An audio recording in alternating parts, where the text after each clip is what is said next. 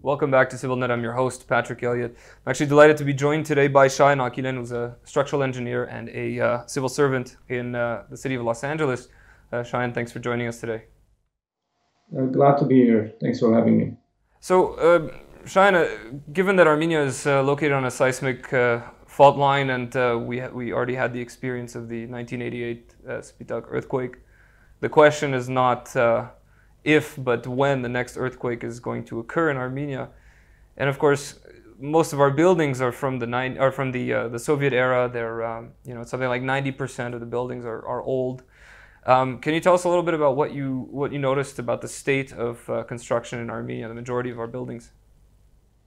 Yeah, well, first of all, thanks for having me here. I think this is a good opportunity for me to help raise awareness for earthquake safety. So glad to be here.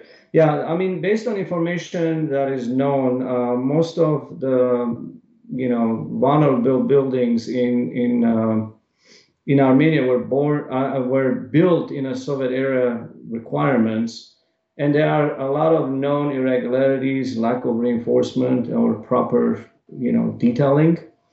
And the only conclusion that we can make is that there needs to be a reevaluation and possibly retrofitting in some of those critical buildings. And there are different types of critical building that exist in Armenia.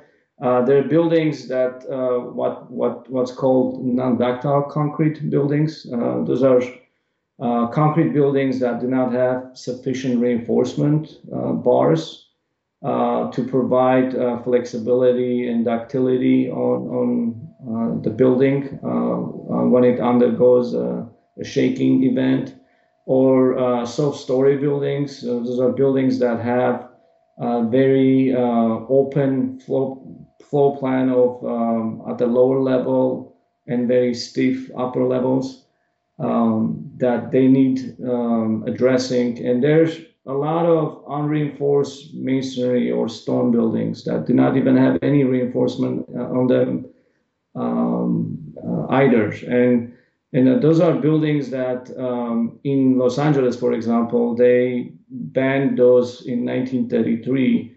And it's only a few years ago in Armenia they did the same. So, and overall, I think the main issue that we can see from the information that we have gathered so far, there are a lot of improper detailing of connections. For example, connections between floors and walls was a big issue in 1988 earthquake, where essentially the walls separated from the floors and the floors just pancaked. It's very unfortunate thing that has been done. So I think that there needs to be an evaluation, especially for essential buildings or buildings that have vulnerable populations, such as hospitals, schools, community center, large apartments.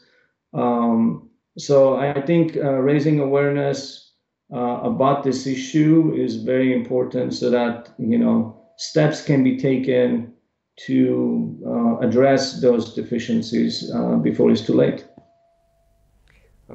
How feasible is it to retrofit? You're talking like 90% of the capital city's infrastructure. So for the scale of the problem, compared with the capacity of expertise, the economic cost that this is going to incur, I mean, how feasible is it to retrofit all these buildings and make Yerevan an actual safe city and an earthquake-proof city? Yeah, I think the first step needs to be taken is to look at the codes that we're using right now, because the current codes that we're using are Soviet era codes. I believe it's based on National Seismic Code in 1994. Then it was revised in 2006, and the latest one is from 2020. So the issue is not only the existing buildings, but also even the new buildings that are being built may not be what we want them to be.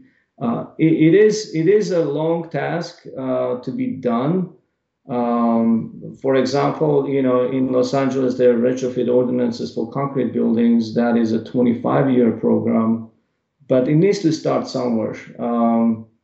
And sooner we start, sooner it can be done. And also there needs to be a need to prioritize. For example, in retrofit in Los Angeles, we're not even tackling single family, like houses, like single family dwellings. We're tackling apartments and larger buildings that will have a large impact to the community. So I'm not sure whether when we say 90% of the buildings, those include all of the buildings or just prioritizing essential buildings. But it is feasible to do. It's just the work needs to start somewhere. Currently, we're looking at approximately 400 buildings that are above 9 floors in Armenia. What can be done to increase the seismic resistance of these buildings? Yeah, I mean, a 9th floor is not too tall of a building that there's a chance that you might be able to install like base isolators, for example. And actually in Armenia, there have been some progress made in recently. I believe in 2020 there was one of the chapter 10, I believe, was revised in Republic of Armenia building code, where they made improvements on detailing and what have you. And I believe currently there are like 50 buildings or so that are being retrofitted and built using base isolators. So that could be one of the solutions that can be implemented in some of those buildings. But the high-rise buildings are unique because of how they're being designed. In the codes that we use in the United States, there are limits of how tall the building is, where you start doing more complex analysis. We have limits of 160 feet, which is about 50 meters, or 240 feet, which is 75 feet. There's certain thresholds where you cannot have certain type of earthquake resisting systems, or you need to do additional analysis, like a performance-based analysis. So there are ways to make improvements to 9-story buildings or 16-story buildings. From what I remember, being in Armenia, that it was like a common cookie cutter plans that were, approved in Russia and brought into Armenia to be built everywhere. Those 9-story or 16-story buildings.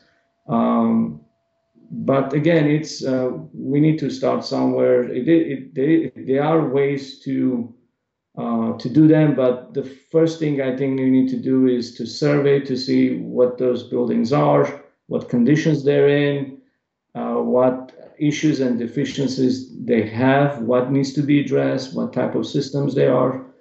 So it's just surveying and identifying which ones need improvements. Those are the first steps to tackle this large task. Is there such a thing as an early warning system? I mean, we've seen what happened in Japan. We know that San Francisco has faced earthquakes, LA, the Valley. So is there such a thing as an early warning system that's being developed that Armenia can integrate to warn us, give us advanced warning that an earthquake is on the horizon? In Japan, it is critical because it's an island surrounded by ocean, and whenever there's an earthquake that happens in the middle of the ocean next to the island, there's a chance of tsunami.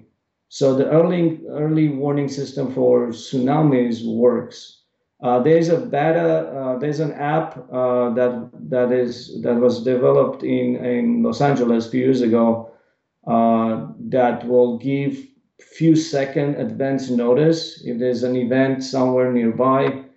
It's not reliable. It's it's not even worth doing or talking about, having a couple seconds of advance warning system for an earthquake, and especially Armenia being, small in its size.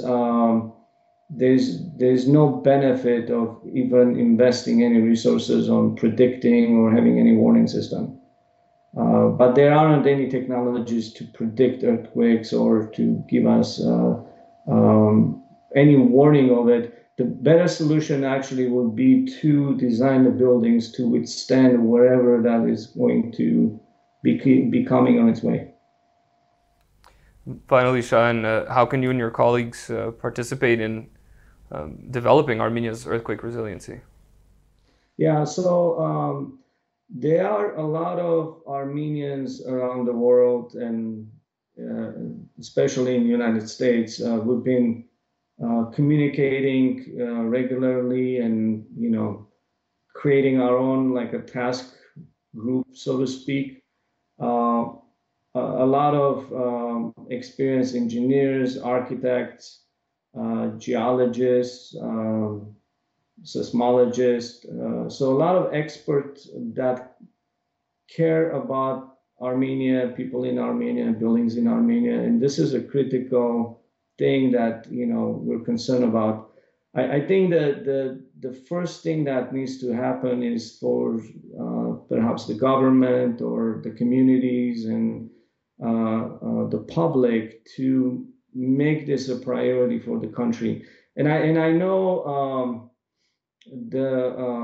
Armenia is in a location that has a lot of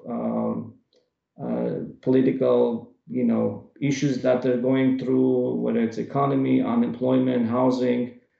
But earthquakes are something that are that can have a large impact to the community, and we saw that in 1988, and it has taken decades, and I'm not sure if there's 100% recovered. So there's a lot of resources that are available that, from diaspora outside of Armenia, that we have experience with retrofitting buildings or designing buildings. For example, in the city of LA, I used to be in charge of high-rise and seismic retrofit programs. Actually implementing retrofit programs where we use codes that are up state of the art, by any measure, where there's a lot of research and what have you. So we can bring our expertise to the table, so to speak, and work with the existing government and government officials, and be there to advise and help whichever way we can to solve this issue. Shahen Akelyan, thanks so much for joining us. Of course, thanks again for having me. Take care. Thanks again for watching ՍիվիլՆեթ.